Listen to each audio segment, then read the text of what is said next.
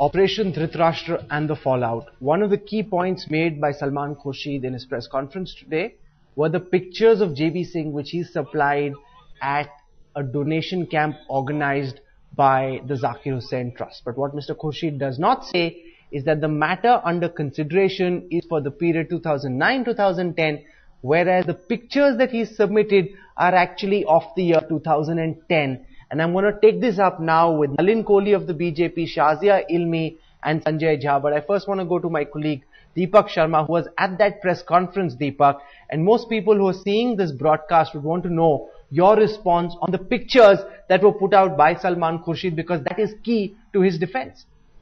You know, Rahul, Salman Saab is with JB Singh. Salman Saab is a UP leader of the Congress, and JB Singh is the CDO, second senior most officer of the main party.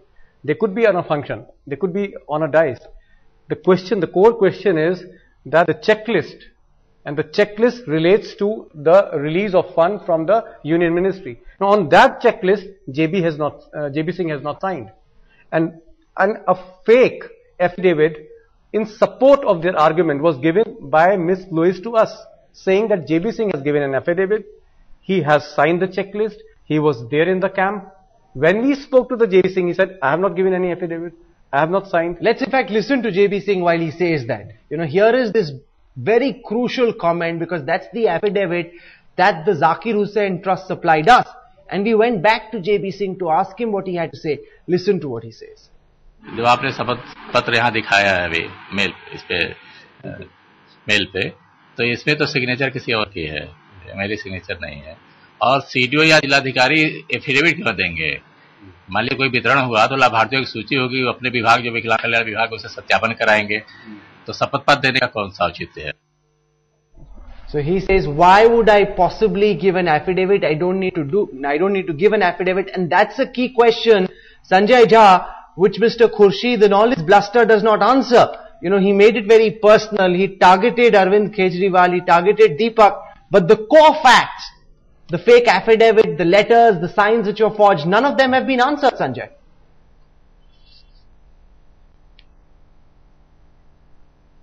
Rahul, I think Mr. Salman Khurshid today put up a very spirited and a very passionate defense of the fact that all the accusations that have been leveled against him, that one has been hearing about, stand fairly and, in my opinion, significantly contradicted.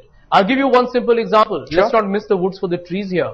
He's got the utilization certificate that says that all the equipment that was purchased with the funds allocated has been, according to all the documents that have been proven, have been spent accordingly.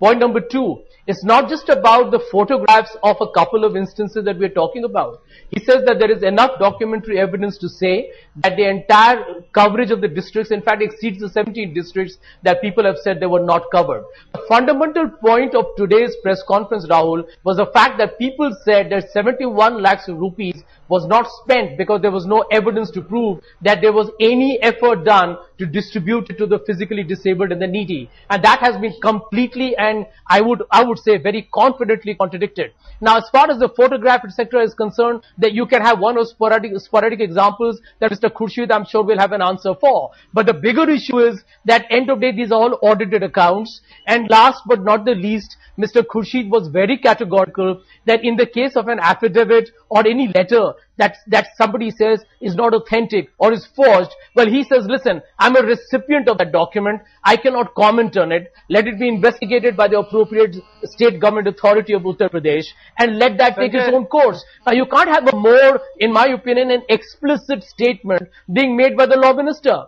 And as he rightly says, let the matter then be decided as it should be in an extremely wonderful democracy like ours by a very impartial court. And I would like to take on Arvind Kejriwal's statement, Rahul, because he keeps ridiculing in a very cynical fashion the entire democracy of India. He says Salman Khurshid, if he's a law minister, will influence it. Now hang on. What if Salman Khurshid wasn't the law minister and Mr. Kapil Sibal or Manish Tiwari was a law minister? He would still find a fault with that. Even if there was a law minister belonging to some other party in the coalition, you can still say that Salman Khurshid can influence that. So there's no end to an irrational argument. Deepak wants to respond to what you're saying before I bring him another guest. I want to bring out in today's discussion. Sanjay, sorry to disturb you, interrupt you. My only thing is that you No, saying no, this. My only argument with you is that you said that affidavit. Mr. Khurshid has said that affidavit has been sent to the UP government, or he has not received the affidavit. My question is that for whose support, for whose benefit this affidavit was signed? It was not for UP government. UP government has given a inquiry, and the inquiry says that there has been a fraud. There is a forgery. Whose support? For whose support this affidavit had been made or drafted or forged? For whose support? That's a very important question. For whose support? And I want to Tell bring me. Shazia in. Shazia, because there are lots of broad strokes, there's a lot of bluster. But when you get down to, even Sanjay says, you know, I want to make the big points. I don't want to get into the small points. It's the small points where the forgery lies. It's the small points where the deceit lies. That's where the cheating lies. That no one wants to speak about, Shazia. Absolutely. There's so much of bluster, but there's nothing substantive or there's nothing with substance in what he said. He said three things. I mean, he just discussed the technical nitty-gritties, and you also discussed the, you know, the clever way, the sophistry that he used in kind of making it appear that he has all the evidence when he had none whatsoever, and he didn't answer any of the questions put out by India Against Corruption and your channel. He said something like that we will not respond to the questions by people from the street. Now, he can go for votes to people from on the street. It's exactly those people he goes to. Then he said something which I took umbrage to, which was they are rented Viklangs. Look at the language, look at the vitriol, look at the absolutely vindictive way in which he's talking. It's absolutely unbecoming. And third and most importantly, he said something strange today, and I don't understand what is the correlation between the Rupert Murdoch trial and this publication, India Today Group. Because in that case, if you look at it, there were actually allegations against Rebecca Brooks, who was the editor of News of the World. Whereas in this case, there are no charges against Arun Puri or a particular group. There are charges, in fact, against his NGO. So I don't understand what he was trying to do. His back is clearly to the wall. He stands exposed. He doesn't know what to do. He speaks in the most arrogant of ways. He's trying to cover up desperately. And none of the questions, he could not answer concretely to any of those. The question is, why were the signatures forged? Why was the letter used with the first signature? So why did he use forged documents and use forged signatures to get funds for the NGO, which his wife runs? Mr. Sanjay, you have been, arguing very well as far as the press conference of Mr. Salman Saab is going on. Two questions again. There is a letter of March 24, 2011, signed by Special Secretary UP Government. He recommends 68 lakhs to Dr. Zakir Hussain Trust, sends this letter to the government of UP, sends the copy of the letter to Miss Louis Khurshid. Okay, this letter turns out to be fake, forged. Number one. Number two, there is an affidavit. The affidavit says of Mr. JB Singh that the signatures are not forged. He has signed the checklist. Okay. Now, these two documents which are forged, who is the beneficiary of this document? Who is the beneficiary? Please answer. Who is the beneficiary of this document? If these two documents are the disabled people, are the handicapped people, are the government officers? Let Sanjay respond. Please respond on this. Who are the beneficiaries of these two letters who have been forged? Deepak, let me respond to you very quickly on that. Please. Number one, let me answer the second part first. The actual beneficiaries of all the funds that have been spent by the Zakir Hussain Trust are the people from the physically handicapped community who got access to the instruments that were handed out, whether it was tricycles or hearing aids. Now, the first part, now you're alluding by your statement that there was a misuse or misappropriation of these funds by the trust, which there is no evidence of at this point of time. Now let me answer the third part. The third part is that I heard Mr. Khurshid today speaking to another channel on the same question. Now he said, listen, it's very, very much possible that you are assuming that person X has signed the affidavit, and in fact it's person second who probably may have signed it. Now if you're going to assume that person A has signed it when in fact it's person B, it will appear to be Sanjay ji, no assumptions and presumptions, please. Just the No, issue. please, And therefore he said, Sanjay ji, don't take me for a ride. Sanjay ji, please don't take me for a ride. Let the investigation. Sanjay ji, Mr. Sanjay, please don't take me for a ride. I'm saying who are the beneficiaries of two forged documents? Nobody. Say yes or no. Please don't take me for a ride. I have investigated this story for 1 month. Deepak, I can answer each and every word. I am saying who are the beneficiaries of two documents which turn out to be forged. You cannot sit on judgment and No, say I'm that not giving any judgment. until it is established by a proper investigating process. I'm giving you two straight questions. Two straight questions. And you are saying assumptions and presumptions. I'm saying who are the beneficiaries? Are the handicapped people of beneficiaries? Two documents, two forged documents, one affidavit and one the letter on which the grant is being released. I said that at the very beginning. And both the officers are on record. Both the officers are on record. If you heard today, Deepak, there is an audited balance.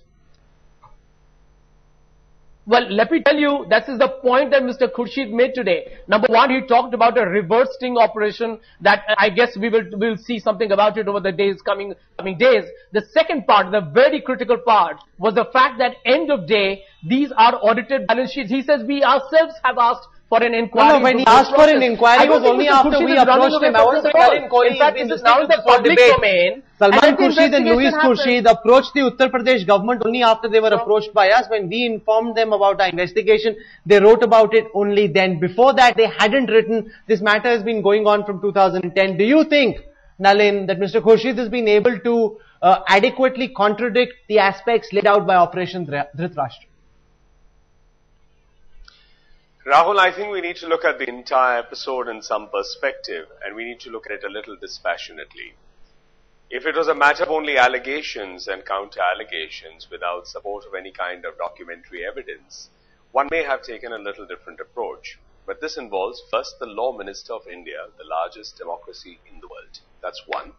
Two, it involves a sensitive issue involving basically facilities or rights or assistance to physically challenged people, on which it's very unfortunate that the entire debate or entire discussion is not looking at that aspect. We are unfortunately dealing with another aspect of it. That's the second part of it. And the third is that essentially your channel is raising the point repeatedly about two documents which is talking about forgery. Now that's something very serious. And I think when it comes to the institution of democracy, it comes to the government, when it comes to the larger question, these are things that just cannot be wished away. They shouldn't be put aside. So I think the stand remains that there has to be a credible, independent inquiry to get to the bottom of it. Because at the end of the day, we are also threatening institutions of democracy. Now, unfortunately, when it comes to the UPA government, the track record on anything related to corruption has been far from inspiring. So therefore, it becomes even more difficult for a second if we even say that maybe there is an element of doubt. The track record of the government per se has been very poor on matters of investigation related to corruption. So therefore, it makes it even more difficult.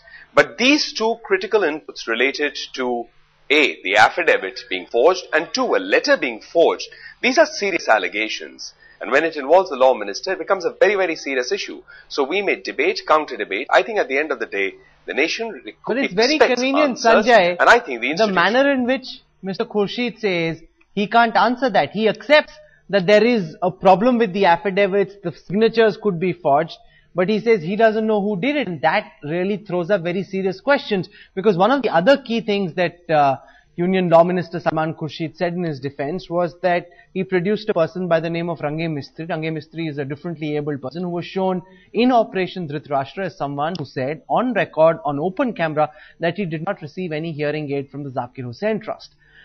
Let's listen first to what Range Mistry told our correspondents in Operation Dhritarashtra. Salman Khurshid के किस आदमी ने भेजा था? उज़ैर खान ने। हाँ, उज़ैर। तो वहाँ जाओ, तुम्हें मशीन मिल जाएगी। फिर हम गए थे, 20-20 रुपए ले लिए और नाम लिख लिया, तो machine milli. Here's this person on open camera saying he received no hearing aid. However, at today's press conference, Mistry came out claiming that he'd received the implement 2 years ago and had made this statement in the hope of getting more such benefits. Listen to this. If you want to ask his name, you want to take a shot. ये लोग कहते हैं, TV पे कहते हैं कि हमने आपको आला नहीं दिया था, ये कहते हैं। आप बोलिए। वो कहते हैं कि आला नहीं दिया था और हम सबूत लेके आए कि आला नहीं दिया था। आपको क्या बोलना है इसके सामने?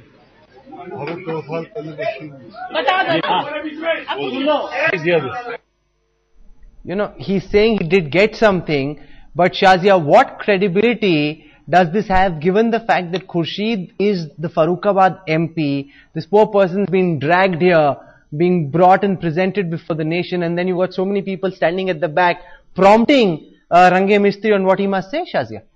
Exactly, and it's Mr. Khurshid talked about rented Viklang. So, you know, it's now whose word against whose, like who is rented and who's not, one has to look at that. But I have a bigger question. He said he's ready for an inquiry. Now, who will do the inquiry? The UP government, the economic offences wing of UP government, which is expecting a huge economic package from the center and giving outside support to make this government last? Or the CBI, the prosecution wing of which is headed by the law minister? So it's a bit of a farce really. It's very easy now to say that I'm ready for an inquiry, but who will bell the cat? How do we ensure independent inquiry? Everybody seems to agree there should be an independent, non-partisan kind of an inquiry, but how do we ensure that? How does that happen? Oh, absolutely. Given the fact that he occupies this position, given the fact that there are officers on record who say, Sanjay, that actually the funds that this trust get should actually be cancelled, but because the law minister is there, we are helpless, we can't act. That really throws up very serious questions about whether an independent probe can be conducted while Mr. Khurshid remains the law minister.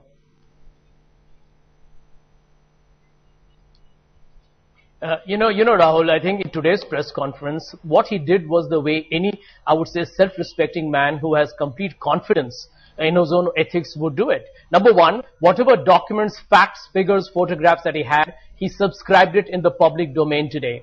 Number two, where he does not have the documents, or where he does not control the outcome of the documents because they have not been directly, created by him, they have not been manufactured by him, because other third party are responsible. He says, listen, in all transparency, he said, let this be investigated. There's nothing else he can do. There's nothing else anybody on earth can do. That's a fact. That is a bottom line that you cannot ignore. And to answer what Shazia Ilmi is saying about, this independent inquiry, how can we trust it? Well, let me tell you, the tragedy with some people in a democracy is they trust nothing. You don't trust the judiciary. If there is an impartial inquiry, Mr. Salman Khurshid at some part of the world, even though if he's in Timbuktu, he can always make a phone call and influence an outcome, right? No, but why don't you answer this question, Sanjay? The most crucial question, there's a special secretary who retired in January. He signs a letter on the 24th of March 2011, which serves as the basis for the Zakir Hussain Trust getting funds for the next year. Now, what explains this? There is very clearly collusion at every level, and checks and balances which should be in place are not in place, raising the question, is it because of the people involved and the positions they hold?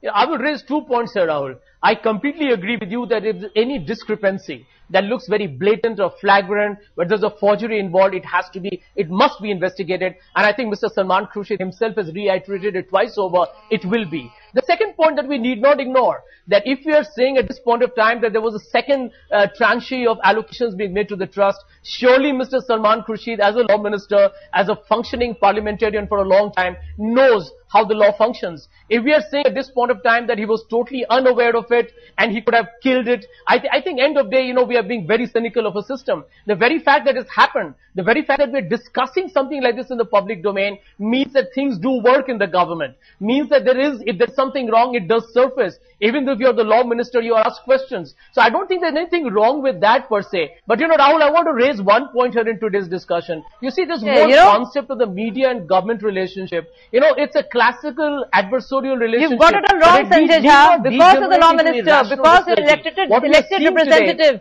because you hold an important office of power. That's why you should be asked questions. That's why. Of a person with a political and people like Salman Khurshid and what they do, make us become, add to our cynicism, make us question the system. I don't want to take sides. It's becoming rather personal, but we want to stay dispassionate as we can, and say the following things. The pictures that were issued today by Mr. and Mrs. Khurshid were actually of a year subsequent to the year in question.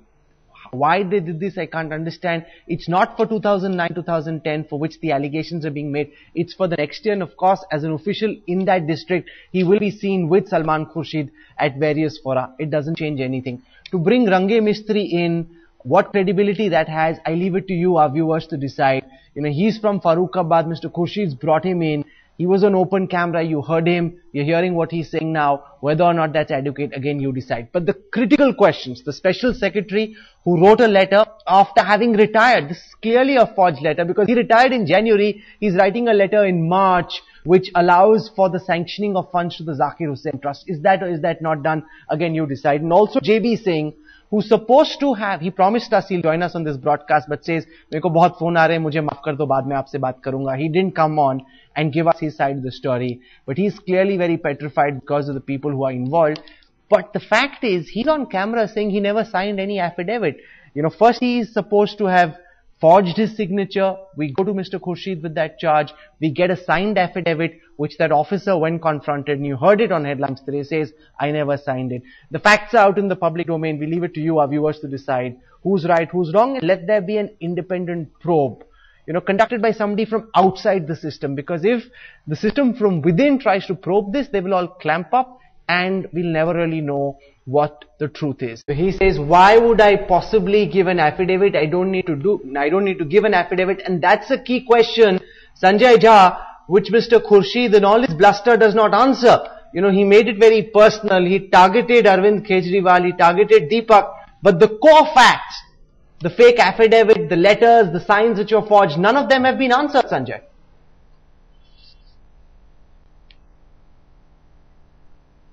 Rahul, I think Mr. Salman Khurshid today put up a very spirited and a very passionate defense of the fact that all the accusations that have been leveled against him, that one has been hearing about, stand fairly and, in my opinion, significantly contradicted. I'll give you one simple example. Sure. Let's not miss the woods for the trees here. He's got the utilization certificate that says that all the equipment that was purchased with the funds allocated has been, according to all the documents that have been proven, have been spent accordingly. Point number two, it's not just about the photographs of a couple of instances that we're talking about. He says that there is enough documentary evidence to say that the entire coverage of the districts, in fact, exceeds the 17 districts that people have said they were not covered. The fundamental point of today's press conference, Rahul, was the fact that people said that 71... Operation Dhritarashtra and the fallout. One of the key points made by Salman Khurshid in his press conference today were the pictures of JB Singh which he supplied at a donation camp organized by the Zakir Hussain Trust. But what Mr. Khurshid does not say is that the matter under consideration is for the period 2009-2010, whereas the pictures that he submitted are actually of the year 2010. And I'm going to take this up now with Nalin Kohli of the BJP, Shazia Ilmi and Sanjay Jha. But I first want to go to my colleague Deepak Sharma, who was at that press conference, Deepak. And most people who are seeing this broadcast would want to know your response on the pictures. He was there in the camp. When we spoke to the JB Singh, he said, "I have not given any affidavit.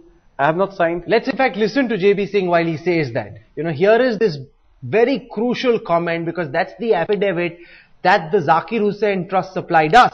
And we went back to JB Singh to ask him what he had to say. Listen to what he says. जो आपने शपथ पत्र यहाँ दिखाया है अभी